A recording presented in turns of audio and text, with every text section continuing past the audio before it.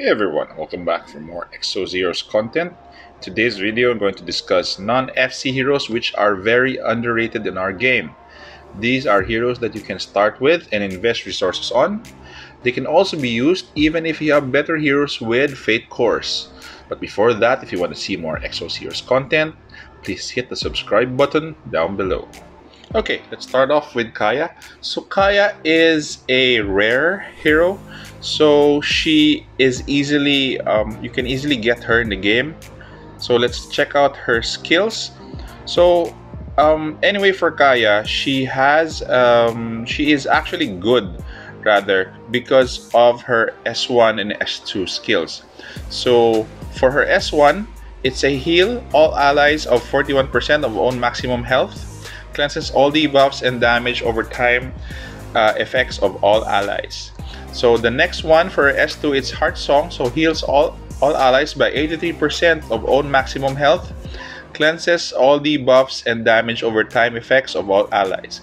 So Kaya is a very good support hero. I've used her in some of the content, in some of the chapters.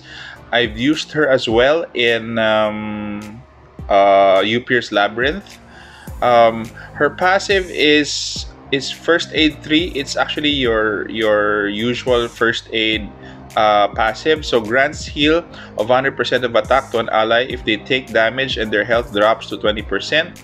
So gain mana if the caster's health is at 20% or less when triggered, and gain mana if the caster's health is at 70% or more when triggered. So with these heroes that you don't have in FC yet or a Fate Core, you can actually enhance them with their unleashed potential. So far for Kaya, I've unleashed her potential, so all of it, to increase her stats, to increase her skills. If you have these heroes and if you plan to unleash them, you can. They're good heroes. You can still bring them up until you have good heroes already. So, by the way, before you use Unleash, you should be able to spend 300 Zest so that you can unlock this one. So our next one would be Astarte here. So Astarte is one of the most underrated heroes that I've seen. I've seen how she can deal high amounts of damage. When I was starting, I didn't use her actually in my own team, but I've seen others really use her and have her deal a lot of damage. So let's check out her skills. So for her passive, so it's just counter 2. So counters upon taking damage, gain 1 mana if target dies. But her her S1, so deals 420% damage to one enemy. So nothing special there. It's just a high damage S1. But her S2 is one of the highest burst damages that I have ever seen. So deals 840 damage to one enemy. It's a burst skill. So for those who don't know what burst is, the excess mana of your required mana cost would be added to the damage dealt to the target. So if you have 6 up to 10, so this skill will consume it all and it would create bigger damage. So that is why Astarte is very good in single high damage attacks to kill targets because of this skill. You can still use her in some of the content even if you have other good heroes, because she has one of the highest damages for a burst S2. Our next is Myrti.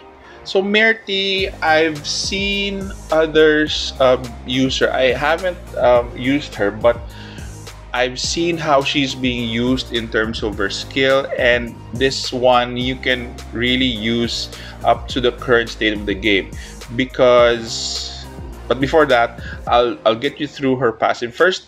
So upon taking damage, so she has thrust, deals damage 30% to 2 and afflicts stun on the attacker for 5 turns when the skill hits. Her S1 is deals 125 damage to one enemy, afflicts target with shock for 4 turns. So this is actually good in disabling single target opponents. She is actually good in non-PvP content, especially in the chapters.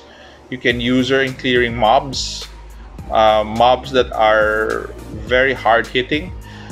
And her S2 is the one that I'm talking about. So deals 85% damage to all enemies. So status affects targets with shock for 4 turns. So I've tried to look at other characters. I think she's the only one that deals shock or afflicts shock to all enemies.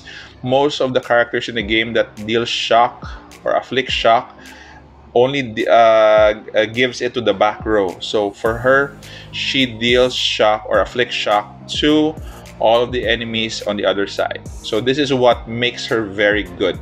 Our next is Kirina. So Kirina, I used to use her before I got FC Deva. So she is actually good in your Holy Dragon grounds to deal big damage. She can still be used up to now if you opt to use her instead of FC Deva. So let's take a look at her skills. So for her passive, so finishing blow 2, so attacks if an enemy takes damage and its health drops to 10% or less, gain 1 mana if target survives. So this is why you bring her in the dragon. So Dragon Hunter Blessing increases damage dealt to dragons with the dragon scale of chaos activated by 250%. Self decreases damage from Raging Breath by 70%, so can't apply with Head Dragon Knight effect. Over time, decreases the enhanced Dragon Fang effect used by the Dragon of Chaos by 20%. So this is what the reason why you bring her in the Holy Dragon grounds versus the dragon. So let's take a look at her S1. So her S1 deals 180 damage to the enemy. So the turn resets if the target dies. So you use this skill in clearing out mobs. And her S2 is deals 840% damage to one enemy. So requires mana of 5. So again, if you don't have FC Deva and you are struggling the dragon, you might as well bring her because she has helped me a lot before when I was starting out in the game. Our last hero is Griselle. So Griselle's kit is a bit of a specialist kit. I have used her in the past because of one of her skills. So let's take a look at her skills. So for her passive, so she is somehow similar to Garf, but she has only Protect 2. So shares health to an ally with the lowest maximum health and heals their health by 30% of the caster's current health at the beginning of the round. Can't be removed. So gain mana, 1 mana if health of the target is 20% or less. So she has Shelter Investigator 4, increases damage by 200 against monomos with Nature Barrier. So her S1 is grants a barrier of 18% of own maximum health to the all back allies for 10 turns. And her S2 is one of the most unique skills in the game. I think only she has this one currently. So deals 300% damage to one enemy, afflicts target with blind for 6 turns. So blind is when your enemy has blind, they cannot deal damage to you no matter how much you attack them, and that's for 6 turns. So you spam this skill to a enemy which you want to disable. She can be a good specialist in disabling a specific hero which deals a lot of damage, and yet they cannot deal damage anymore because of their blind. Just my final thoughts on this one. So for all of the 5 non-FC units that I've mentioned, try to make sure that you unleash their potential if you can. Okay, so you can use them up until embodiment of avarice, even if you have good units already, and you can still use them in some of the challenges. So don't be afraid to invest resources in them and try to level them up. So that is it for me, guys. That concludes everything.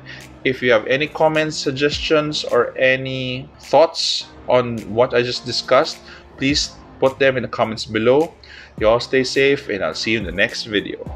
Warden out.